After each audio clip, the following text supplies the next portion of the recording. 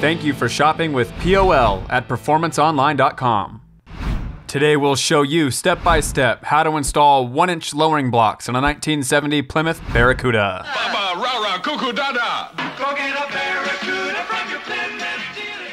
Adding our 1 to 3-inch leaf spring lowering blocks is an easy and affordable way to improve the stance of your muscle car. You'll find the link to our POL kit in the description. You will need a 3/4-inch wrench, a breaker bar, jack and jack stands, a hammer, a pry bar, and lube. We are using a lift, but if you don't have one, jack up your vehicle and put jack stands under the frame to give yourself ample room underneath. Supporting the rear end with a jack can help relieve pressure from the shocks and keep the rear end from dropping down. Use a 3/4-inch wrench and remove the shock from the bottom shock mount. For a full tutorial on replacing your shocks, please watch our How to Install Rear Shocks video by clicking the link in the description. Remove the nuts from the U-bolts under the lower shock perch using a breaker bar and a 3/4-inch socket. If they're rusted and don't want to bust loose, some liquid wrench or, something like that. Remove the perch and the old U-bolts.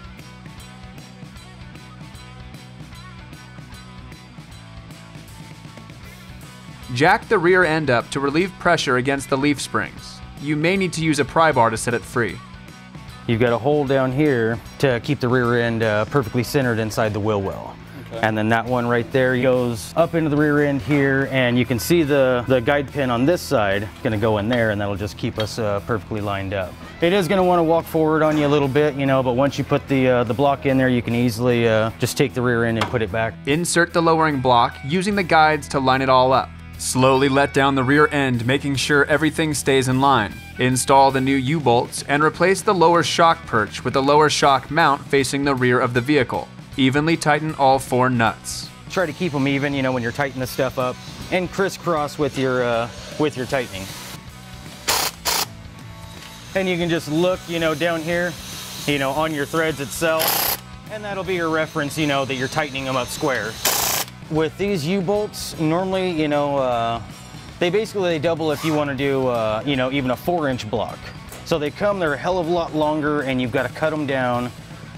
These have already been cut, to the desired length beforehand. We don't recommend using a lowering block any larger than 2 inches, and no larger than 1 inch for high-powered applications. It's always easier tightening stuff up if you're pulling towards yourself, because you get a lot more leverage, and your body weight will help you get it tighter. Reposition the shock back onto the shock mount and tighten the nut with your 3/4-inch wrench. And just like that, your Barracuda has that aggressive hot rod stance. Thank you for visiting POL at performanceonline.com. Subscribe to our channel for more videos including replacing front and rear shocks, adding tubular control arms, and much more.